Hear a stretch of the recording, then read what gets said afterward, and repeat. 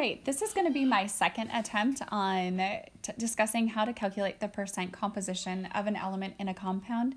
It's actually a fairly straightforward skill, but in the previous attempt, I accidentally used, for one of our examples of aluminum, I used the wrong mass of aluminum. I was looking at a sheet with tired eyes and I saw 29.98 grams instead of 26.98 grams. So that throws off all of the answers. So rather than just live with that mistake, I'm going to go back and redo this video quickly for you. All right, calculating the percent composition of an element in a compound is a pretty straightforward skill if you have calculated the percent of anything in your lifetime or throughout school. So for this, the very first skill you need to have is that ability to calculate the molar mass of a compound. If you don't currently know how to do that, that is something you're going to need to go back and work on prior to attempting this next level. All right, and then from there, you'll calculate the percent composition of each element using the following little equation here. So the first thing you want to do is take the total mass of the element in the compound. If there is more than one atom of an element in a compound, you will need to do a little bit of multiplication there, and then divide that by the total mass of the compound. Because this is a percent, you're going to take that fraction and multiply it by 100 and report your answer as a percentage. And then all of your percentages for this chemistry class will be rounded to the hundredths place without exception. All right, so the first example that we're going to walk through is the example of water. Now, when you're setting this up, again, we're just going to break it down into the two elements, the first being hydrogen. So we have two hydrogen atoms in a compound of water, and each hydrogen atom has a mass of 1.01. And we're going to take that and divide it by the molar mass of water, which is 18.02,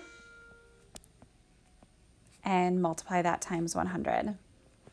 I'm creating these videos right now from my home, and I currently have children in the background. My phone is going off, and my cat will not leave me alone. So I apologize for any extra distractions that's in this video in comparison to normal. Our total, when we plug that into the calculator, so 2 times 1.01 divided by 18.02 times 100, we get 11.21%. Now there's two ways for us to figure out the percent composition of oxygen. So this one was for hydrogen. One very simple thing is we could take 100, kitty stop, minus 11.21.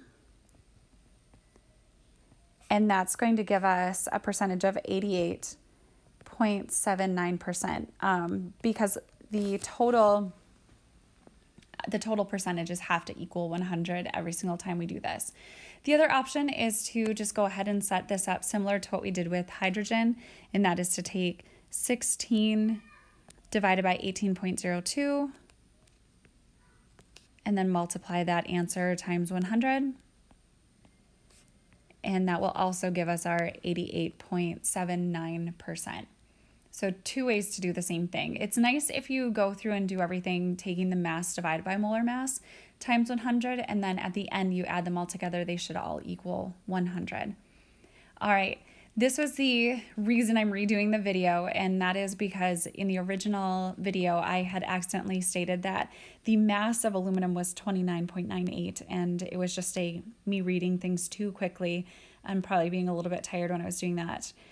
This should be fairly straightforward now.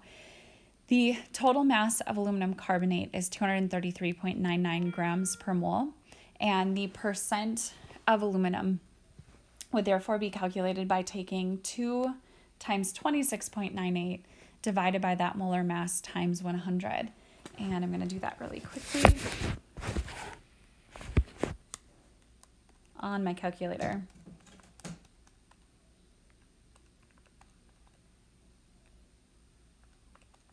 And I get a percentage of 23.06. All right, and then for carbon, there are actually 3 carbons in that compound. So we're going to do 3 times 12.01 divided by 233.99, and then times 100. would be 15.398, but we're rounding to the hundredths place. We're going to round that to 15.40. And again, at this point, if we wanted to just add those together and subtract that from 100, we can. I'm going to go ahead and follow through on the math here. 9 times 16 divided by 233.99 times 100 gives me 61.54.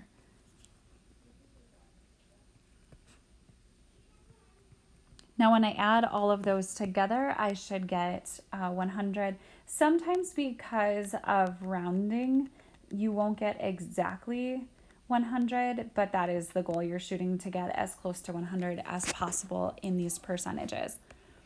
All right, that's as easy as it is. Again, a couple of skills that are necessary. Number one, reading the table of atomic masses accurately is super helpful, which I obviously made a mistake on that earlier. And then being able to calculate the molar masses accurately will influence your ability to be successful in this concept. All right, good luck. And as always, email me with questions or heads up if you notice that I've made a mistake on this video.